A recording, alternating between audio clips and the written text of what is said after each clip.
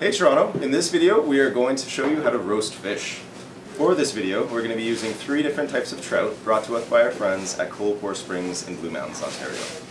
The 3 varieties of trout that we're going to be using today are Butterflied Rainbow Trout, which essentially has had all the bones removed and the head taken off.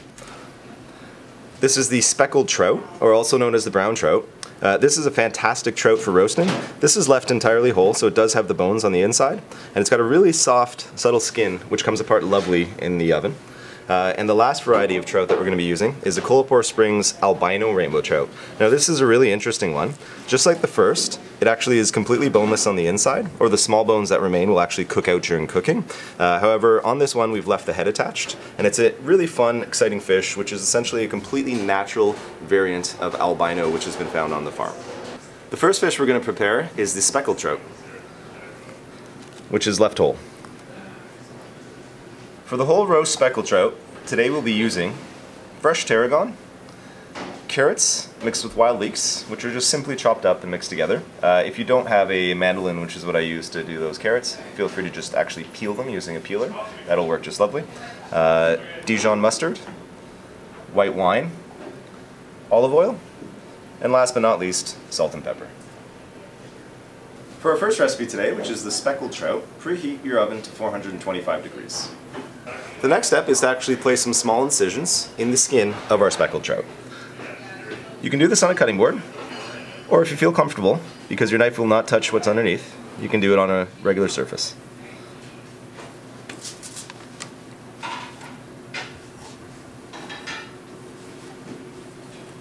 Just making light incisions, you don't want to go too far down, just opening it up a little bit. The next step is to season the fish. I'm going to take a little bit of olive oil, drizzle it on, a little bit in the cavity as well, flip it over, do the same on the other side. We're going to take a little bit of salt, give it a decent sprinkle, both on the skin as well as inside the cavity, flip it over, and repeat. Touch of pepper goes on, just a little bit, I don't want it to overpower. Next we're going to take our tarragon. We're pretty much just going to pull it right off of the stem and add it to the cavity. Just like such. In the next step, we're simply going to take our fish and place it onto some tin foil, which we've laid out. All I've done is taken this tin foil and I've laid it about twice the width of the fish, folded over one time so it'll be a little bit stronger, and then now we're just going to put the fish on there. We're going to take a splash of Dijon mustard, just lay it over top, and then we're going to take the vegetables, which is pretty much the carrot and the wild leek, I'm going to drape them over top, a splash of white wine,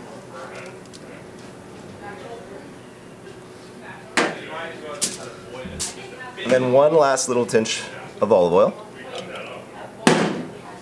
And now we're going to fold over the sides. It's important that we fold over the head side and the tail side to create a seal first. And then simply roll that over, tuck it in tightly alongside the belly side of the fish, and then give it a few turns.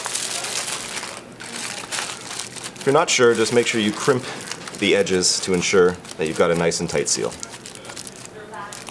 And there we go. Alright, so now that our speckled trout is ready to go, we're just going to pop it in the oven at 425 degrees. Just going to put it directly on the rack there and come back and check on it in about 15 minutes. It's going to take about 15 to 25 minutes for a fish this size, which is about 1.5 pounds. However, it's very easy to check, so I'll show you the trick in a minute. Okay, so now let's check the doneness of the speckled trout. Simply going to transfer it to your work surface and slowly unravel it. The beauty of this preparation is essentially you're steaming the fish, so it's going to be super moist, all the flavors are going to melt together, it's going to be absolutely delicious. So all that goodness coming out right now is just super, super tasty. As you can see, our vegetables have become more tender and all the flavors have melted. Now all we get to do is check to see if we're done. So simply move the flesh aside all the way to the bone and ensure there's no rawness left. A little bit of opaqueness near the bone is okay if you like your fish that way. I personally do. But if you like it fully cooked, just continue to cook it. To me, this is perfectly done and ready to service. As you can see with our beautiful speckled trout, it's not all that hard to cook a whole fish.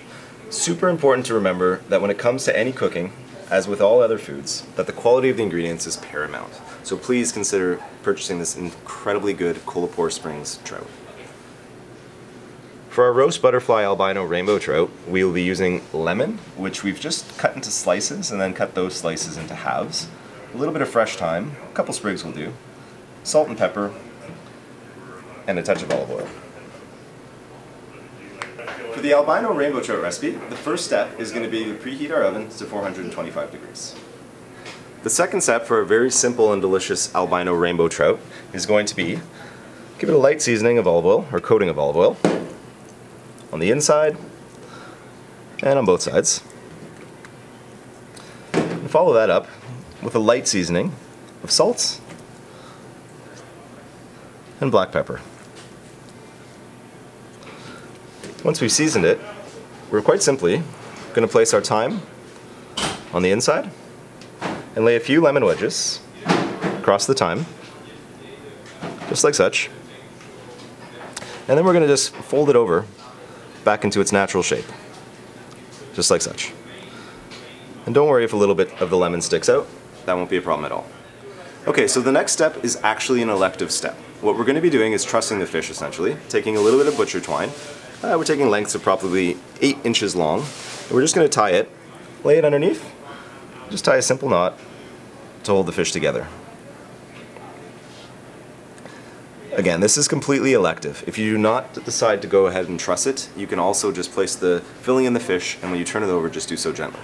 For the fourth and final step in this super simple recipe is to simply transfer our fish to a parchment laid, it could be a fry pan, a sheet tray, cookie tray, whatever you have, and pop in the oven at 425 degrees for about 12 to 15 minutes. Very last thing we have to do is check for doneness, and then we can serve this fish. So to check for doneness, it's quite simple. You're just going to pull the skin and the flesh away right to the bone and make sure that it's cooked all the way through. If you're concerned about the presentation, you can do the side that you're not actually going to present, and essentially just kind of go in there. See how it's fully cooked, it's not at all translucent? That's what we're going for. It's still nice and moist though. So this fish is ready to serve. You can transfer to your plate, and if you'd like, for presentation's sake, I think the strings look quite nice.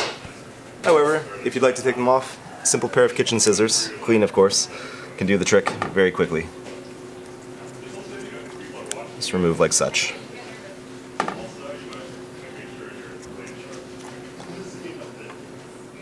So when all is said and done, what we're left with is a delicious albino rainbow trout. To service it, you pretty much just take your thyme out, you can leave the lemon wedges in if you'd like, and bring it to the table. This serves one perfectly, so I highly recommend you get one per guest.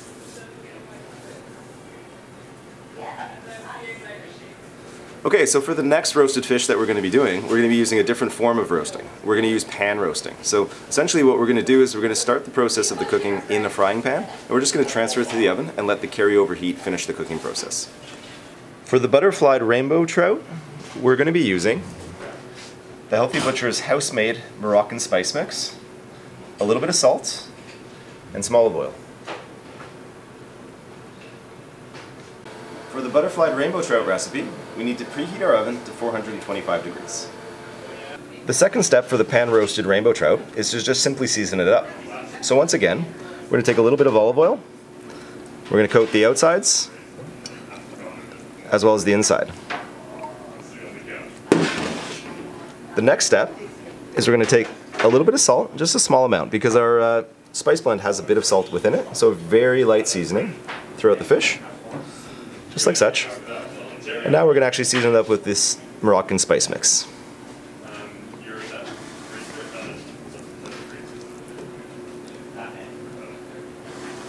Once again, with fish, you actually want to go rather light on the seasonings because it's a delicate flavor, especially rainbow trout.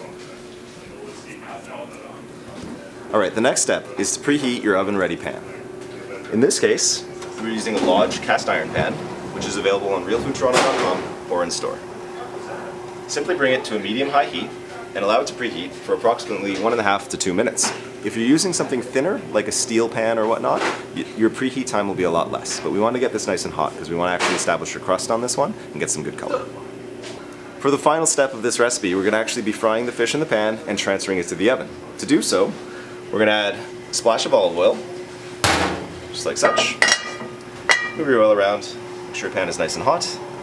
And then we're going to put the fish down in the pan, skin side down, and always drop the fish away from you. Alright, we're going to allow the fish to cook skin side down for about a minute on the high heat, and now we're going to transfer it to the oven once it's ready. What we're looking for is we're looking for the flesh to be cooked about halfway up the fish and the skin to be crispy prior to adding it to the oven. Alright, so we're looking great. The belly region, as you can see, is fully cooked, and we're climbing up there and done this, so let's pop this in the oven.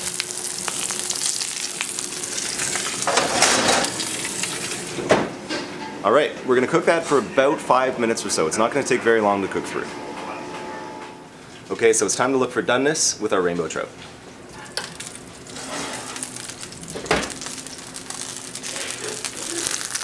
Okay, so as you can see, it looks like it's fully cooked on the outside. It's still nice and soft, and if we were to flake apart the flesh, it's still super tender, but it is fully cooked. So this is ready to go. We've got a few choices for presentation. If you like it as is, you can place it as such, or possibly more attractive would be that delicious, crispy fish skin side up.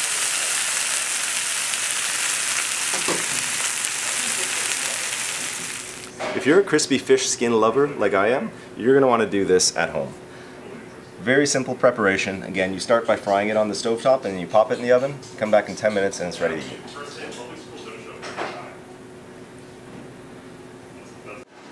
We hope you enjoyed today's video on how to roast 3 different types of trout 3 different ways. As always, all the ingredients used in this video are available in-store at The Healthy Butcher or on realfoodtoronto.com. Beyond that, if you have any questions about what you've seen or if you need any help during the process, we're always here for you, so drop us a line.